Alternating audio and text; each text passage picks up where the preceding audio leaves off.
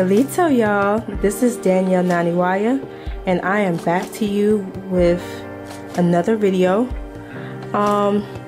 Today's video is going to be a really short and brief video. I wanted to do another video update on my my altar space. A lot of you are come to me, asking about what is the proper way to set up your altar, how is it supposed to look like, and this right here is my current altar space right now. It looks a lot different and a lot more cleaner than my previous altar space looked, and I actually did a video around this time last year showing you guys how I prepare for rituals, but the way that I prepare for rituals now is completely different than how I did in the past. In the past few months, I have been really getting deeper into my meditations, and I've just been waking up with the sunrise and just doing a lot of intense mindfulness routines, and I like to speak to Mama Universe a lot and just let her speak to me and give me the answers that I need. And in one of my meditations a few months ago, I received a message to clean up my altar and to remove things from my altar that shouldn't be there. I don't know if you guys, whoever's watched the video, the previous video I did on rituals, I had a statue on my altar, and I had a bunch of different, I had pictures of my ancestors, because that's what people tell you to do. When they tell you to set up your altar, they tell you to put the statue of whatever deity on there, and they tell you to put the pictures of your ancestors. But Mama Universe informed me that to remove those things, because for one, it's kind of like crossing into idol worship in a way, because it's like you're giving this energy and power to images. And I realized that Mama Universe doesn't need any representation of her on the altar, because Mama Universe is beyond the physical. It's the source, the cosmic creator source is an energetic source, and there's no physical manifestation or a representation that can fully and truly emulate the true essence of the source and the creator. And then I also removed the images of my ancestors.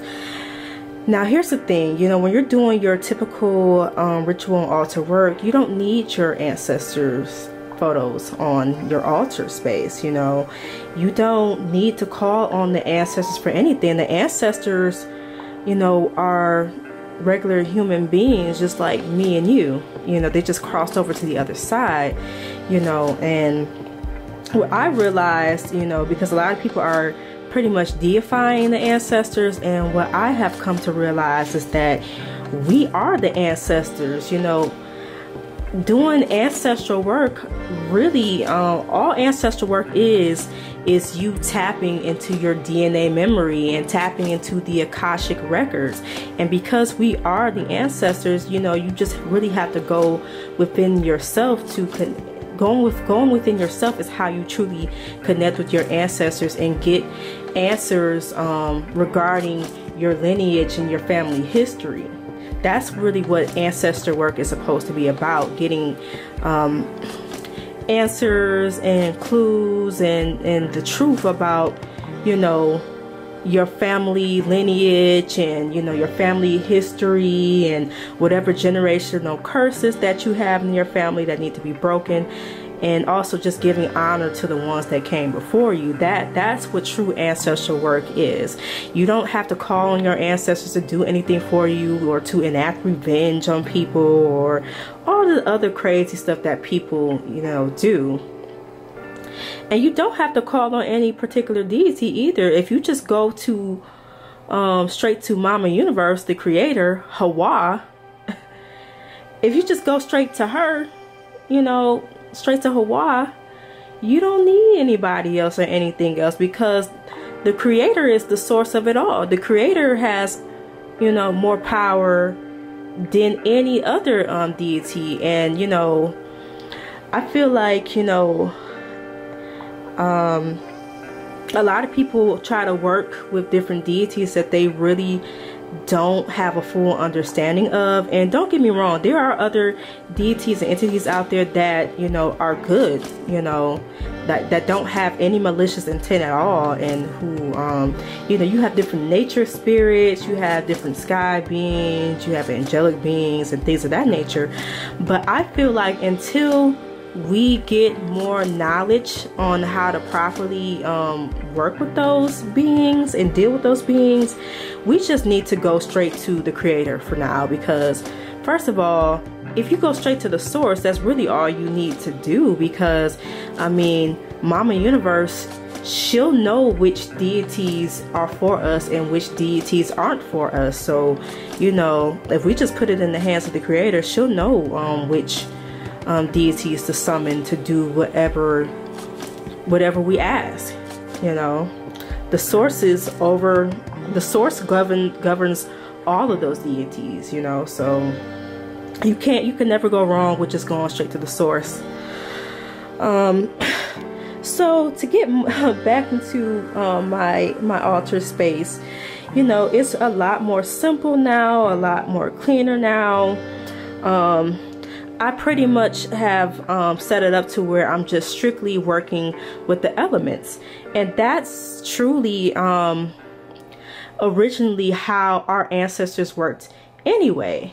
You know, they didn't have, you know, all the extra fancy statues, and, you know, they didn't have photographs, because hell, they didn't have cameras back then. So you know, they worked strictly with the elements. That's what root work is all about. You're working with the elements. You're working with, and when I say the elements, I mean the elements of earth, wind, fire, water, and ether. Ether is the cosmic energy that exists within us and without us, you know. So, like, I have a bunch of crystals over here, and, you know, you don't have to necessarily spend a lot of money on fancy crystals or anything. Just you could just go in your backyard and just get a regular rock, you know, to represent the earth element.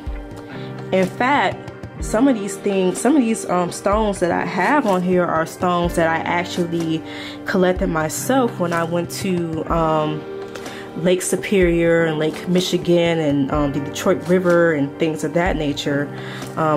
This selenite tower I actually purchased, and this Himalayan pink Himalayan salt lamp it was gifted to me.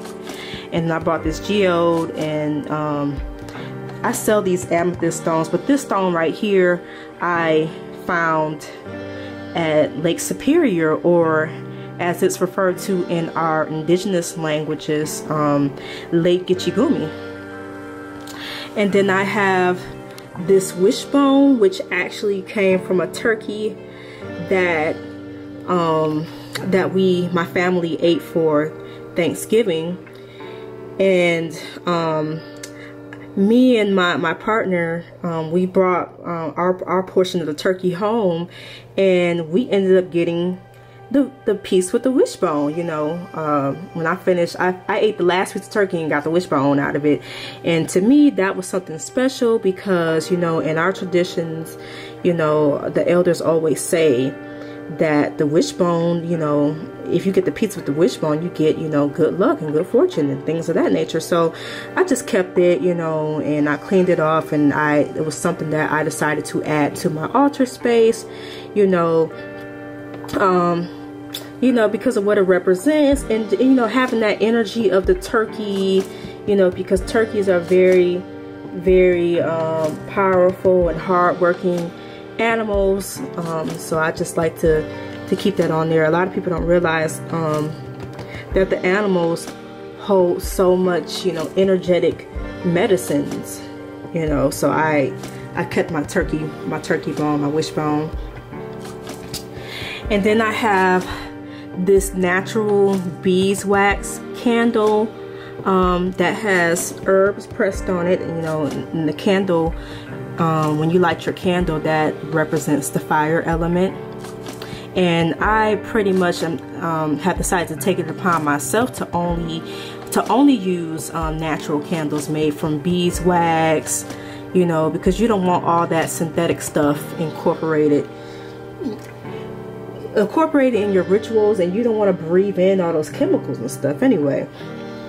So it's just, you know, I'm just trying to keep my altar space as natural as possible, because we have to, you know, remember when we did our rituals, we used to just do our rituals outside in the open where the elements were just out naturally there. So instead of using a candle, we actually lit fires. We would get firewood and light fires and have our rituals around a circle fire. And you know, when you're outside in the elements, you have the earth element there already out there accessible to you. You have the waters from the rivers and streams out there, you know, the cosmic energy, which is always there. So, but when you're doing a ritual inside, in place of having a fire, you want to get a candle, and you want to make sure that it's a natural handmade beeswax candle. You can even make it yourself. I have actually have candles here that I've made myself, and I definitely want to get back into making candles to do rituals with. And of course, when you're inside, you know, of course you don't have access to rivers and lakes and streams on the inside. So, you know, it's good to just get you a jar of water, because you want to have that water element, because the water represents, you know, cleansing and you know, the spirit realm. And then I have some other things, like I have this seashell.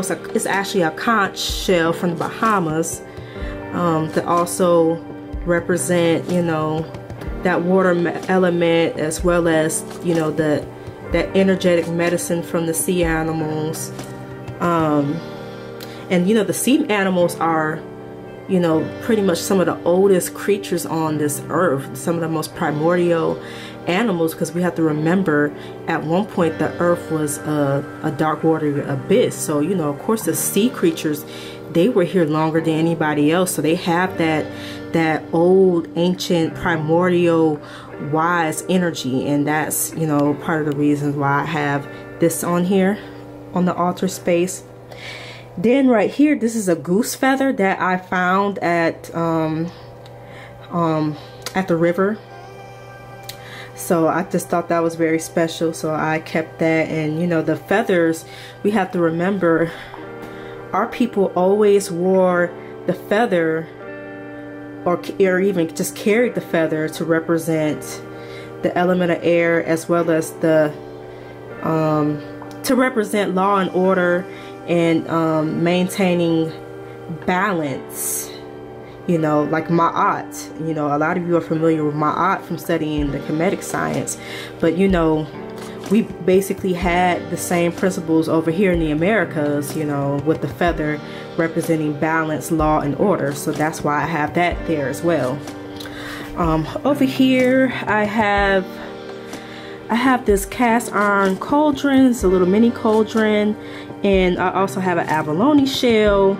I use both of these to burn herbs and things, like, you know, my herb choice for today is white sage. I'm actually going to get ready to do a ritual right after I finish recording this video, and this is my herb of choice today, which is the white sage that I sell online. You know, right now I sell loose herbs such as white sage. I sell cedar leaves. I sell Mayan copal and mugwort. And you could go on our website at www.okaohoyo.com and you'll see them on there. Right now I'm selling the loose herbs. I probably will start selling the bundles again, because a lot of you love the bundles, the sage bundles that I made last year with the lavender in it. And so I might start making those bundles again and selling those as well. So be on the lookout and stay tuned for that.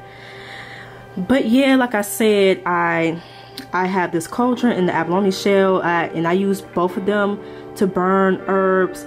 And you know, it really just depends on how I'm feeling. Sometimes I burn it in the cauldron, and sometimes I just use the shell. You know, it's really all, you know, depends on how I feel.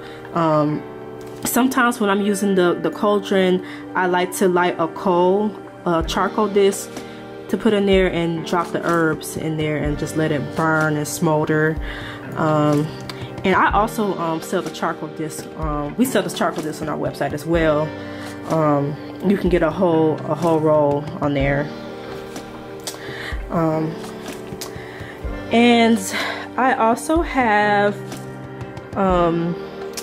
my lovely quartz singing bowl. This is one of my favorite instruments to work with. Oh my gosh. A lot of times I like to open up my rituals with my singing bowl, and so to start it off, I'll just, you know, I just tap on it like this and just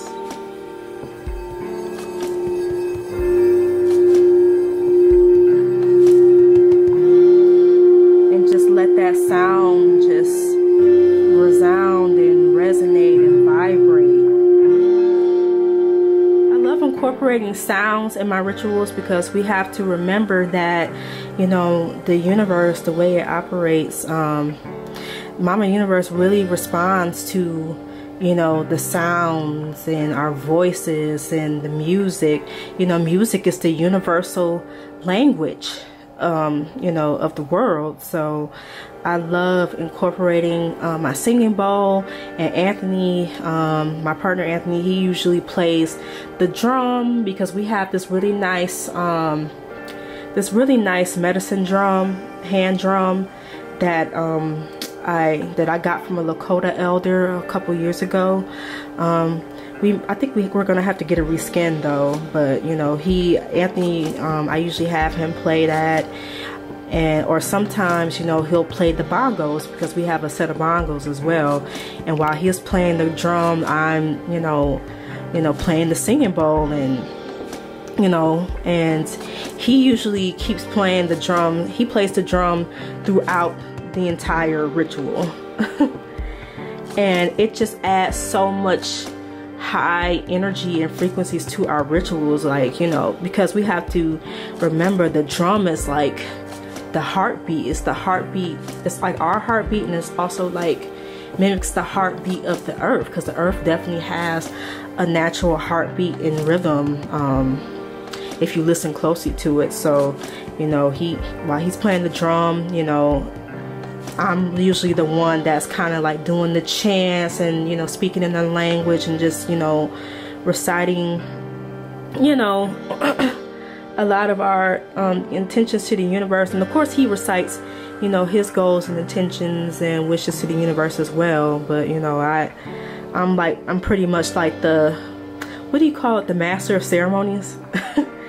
You know, but yeah, you know, this is pretty much, you know, it. Yeah, I really hope that this video has inspired you all to clean up and declutter and update your altar space, especially with this learning this new information on how to properly set it up that I learned just from listening to Mama Universe. Like, if we just really just take the time to be quiet and just meditate and listen to Mama Universe and let her speak to us, and we will find out so much more information. We will find out so much more truth that's going to be revealed to us, you know, because I really had to sit down and be quiet and listen to her to really get this altar space right and get the energy right, and make sure that the energy in my altar space moves, you know, and flows the way it's supposed to flow, and that everything is clear, and that my intentions are clear. So yes, please, and if you have any questions, or you know, any more questions about the altar space, or just questions in general about rituals and how our ancestors used to conduct them, you know, just please put a comment down below this video, or you can even inbox me on social media. We're on Instagram and Facebook at Oka Ohoyo. You know, they're spelled the same way that this YouTube channel is spelled. And yeah, like I just really hope that y'all really truly do learn something and get something out of this. And with that all being said, it is a new moon tonight. You know, like I said before, we're getting ready to start our new moon ritual to set in our intentions, you know, for the month, so that we could see some things manifest throughout the month. And so happy new moon to you all, and I hope that this video helps you to get your altar space together to do your ritual for the new moon, or even the full moon that's coming up this month, you know. And that's another thing, you know, you have to really pay attention to the moon phases, because you know, the moon phases are very important times to do these rituals. You know, for the new moon, you want to set new intentions and set new goals so that they can manifest, and for the full moon, you want to use that time to release things that no longer serve you, and detox yourself, and just to let go and release. So yes, thank you all so much for watching this video. Please like and subscribe, press that notification bell, and I will see you all next time. Happy new moon. Peace.